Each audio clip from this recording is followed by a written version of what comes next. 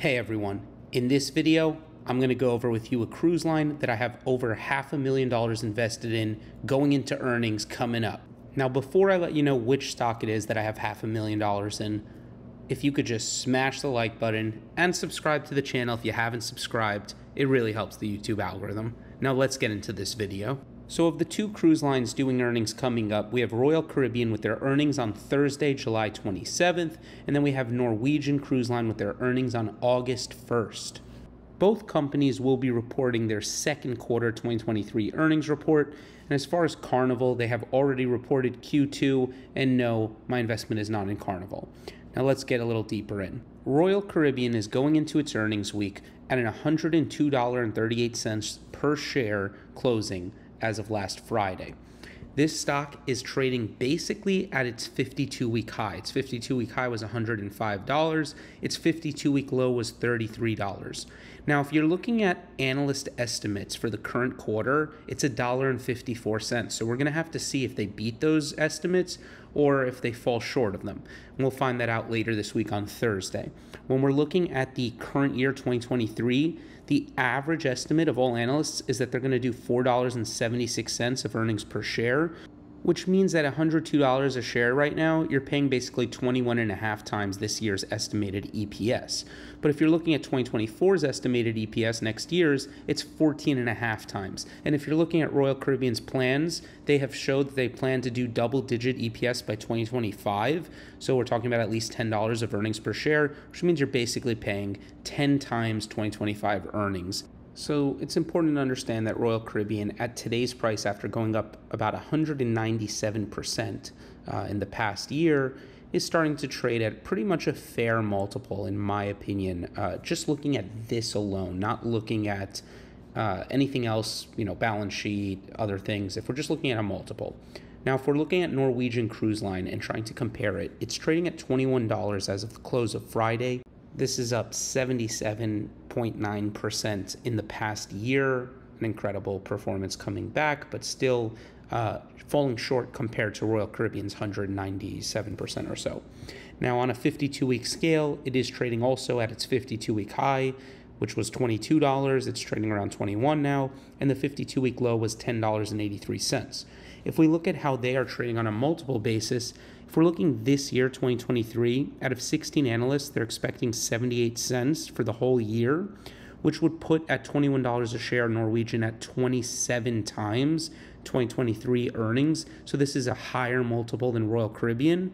But then if we look at 2024, analysts are predicting it's going to be $1.59 of EPS, which would actually put it at 13.2 times, which would be cheaper than Royal Caribbean's earnings for 2024 as a multiple. Now, unlike Royal Caribbean, I didn't see Norwegian give a 2025 EPS estimate, whereas Royal Caribbean has this trifecta program, which mentions double-digit EPS in 2025, giving it $10 at least of earnings. And with Norwegian, I wanted to dig a little deeper and see what analysts thought. Morgan Stanley has been pretty bearish on the stock in general, but they actually have a research note out that is expecting $2 in EPS in 2025 for Norwegian, which would imply it's trading around 10 times 2025 EPS. And this puts Norwegian and Royal Caribbean in the same place for 2025, at least for when it comes to a trading multiple. Now, Norwegian has its current quarter earnings coming up first week of August, and analysts are expecting 27 cents for their EPS for this quarter. We're going to also keep an eye on that and see if they beat that or fall short. And obviously that's going to determine, analysts are going to probably re-rate the stock. If they beat it, they'll re-rate it to the negative side if they fall short. So that all comes into play as well. So the bottom line for the multiple is Norwegian looks more expensive in 2023. Norwegian will look probably cheaper in 2024. And then for 2025, they're going to look pretty much the same if analysts get this right.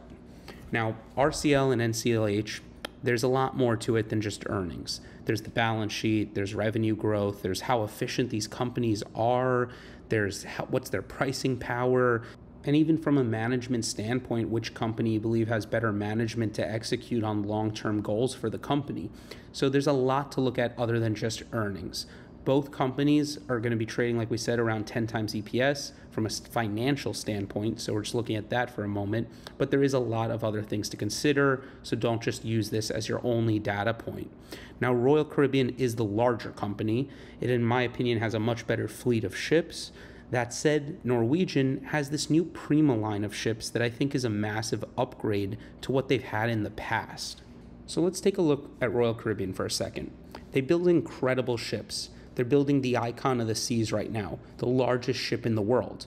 But it also has tons of incredible ships that are currently sailing for them, like Wonder of the Seas, which is the largest ship currently sailing, and the only thing beating it is their new ship, Icon of the Seas, in terms of capacity, size, things like that for cruise ships. They also have Quantum of the Seas, Anthem of the Seas, Oasis of the Seas, Symphony of the Seas. They have incredible cruise ships that are massive, huge scale. They basically build the largest ships on Earth, and they are this very like family, adrenaline, adventure type of feeling cruise ships. They try to put really crazy things on board like skydiving on a ship, surf simulators, robotic bars, really just pushing the limits kind of company when it comes to what they can do on these cruises. So they continue to build amazing ships, but their amazing ships are basically one-upping their other amazing ships. They're kind of just continuing to do what they've always done very well. Now, Norwegian is building this new class of ships called Prima class.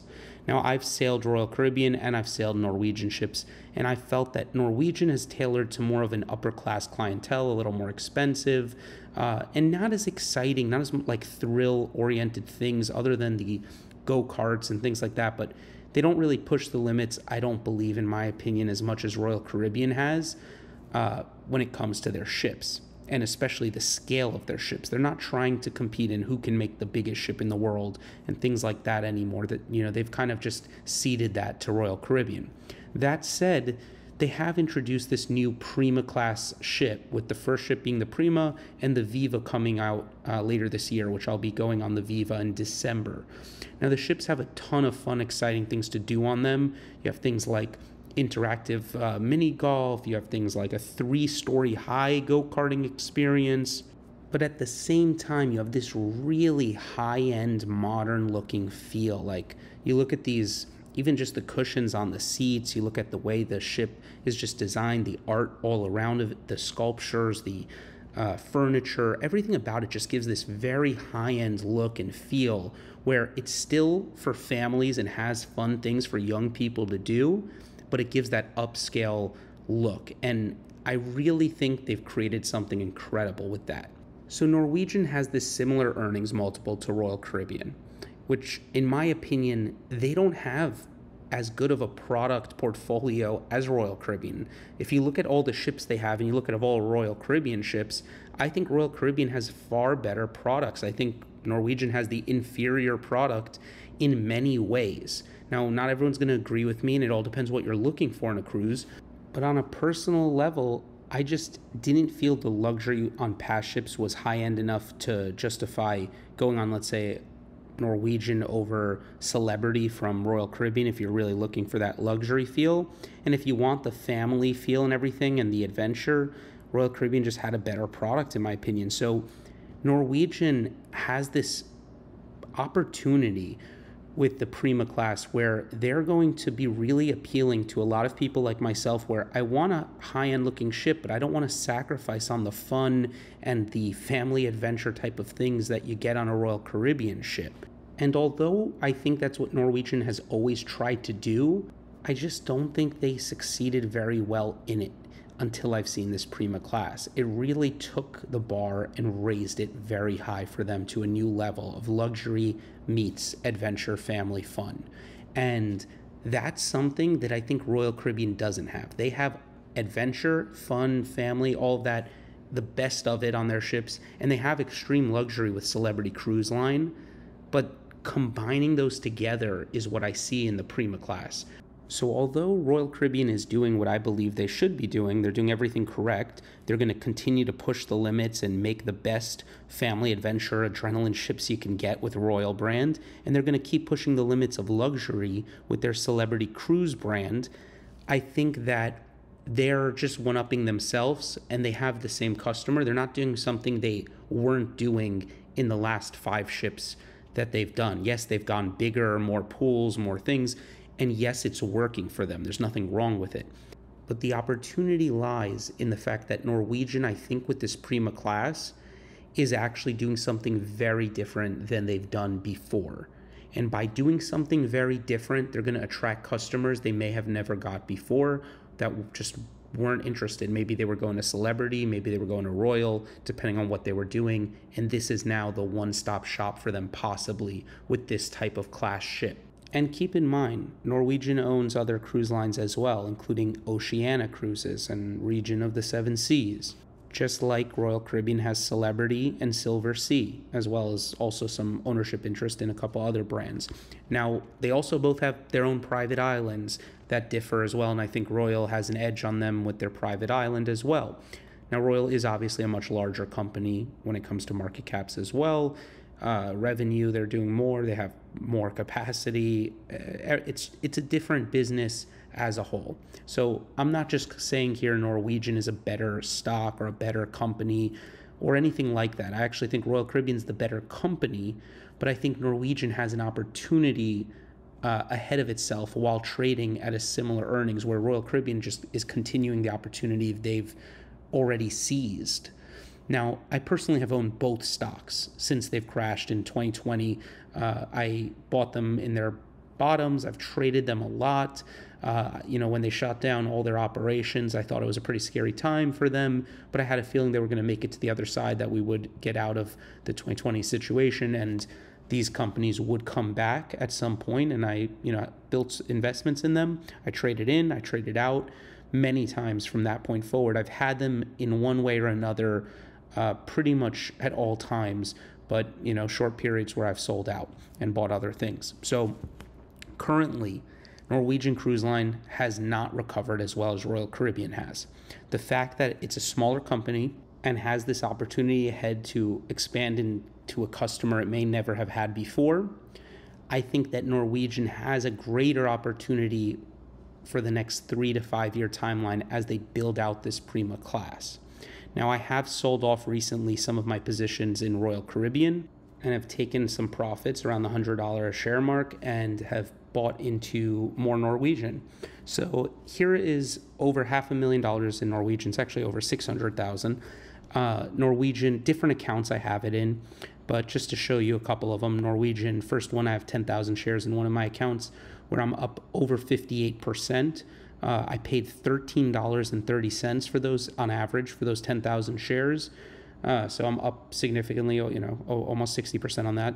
I have 15,000 shares, which most of those were recently purchased, and that's why the price paid is at $19.96. This is in a different account that's coming out to about 315 grand there, and I'm up about 16,000, just 5% on that right now. And then in another account, I have 5,000 shares of Norwegian, so about 100 grand. And those shares were actually purchased at the lowest price at $12.68 of my accounts, up 65%. Now you can see I still have about 500 shares of Royal Caribbean that I purchased around $61, and that's about 50 grand worth, up 66%. Now, I had a lot more Royal Caribbean. I had a lot of shares that actually were purchased around $35-ish. But I have sold a lot and added to the Norwegian because I do believe there's a little more opportunity here personally. So the bottom line, I'm just more bullish on Norwegian going into the earnings and going into the next really 2 to 3 years than I am on Royal Caribbean. I do think Royal Caribbean is a little more bullish in a sense because their EPS will look at a cheaper multiple for 2023 than Norwegian, but I think that shifts into 2024 as we spoke about. Now, Royal Caribbean is the first to report of the two companies. They're reporting this coming Thursday. If the stock goes up, I don't have a plan to sell anything that I have left. But if it does go down, and as long as the long-term trend is not in jeopardy, if everything still looks good but the stock just pulls back, I might add some shares, well, depending on how much it pulls back. I'm interested in building that position back because I do think the company is incredible.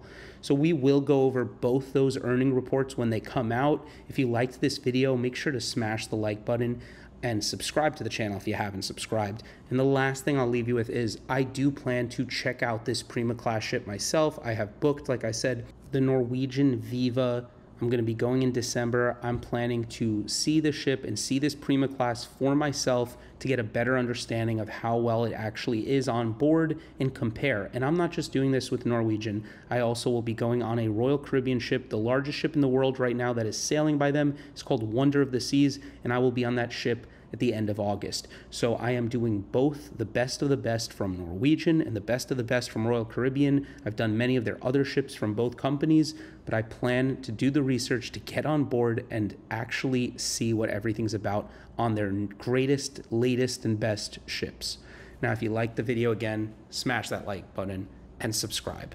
Until next time, guys.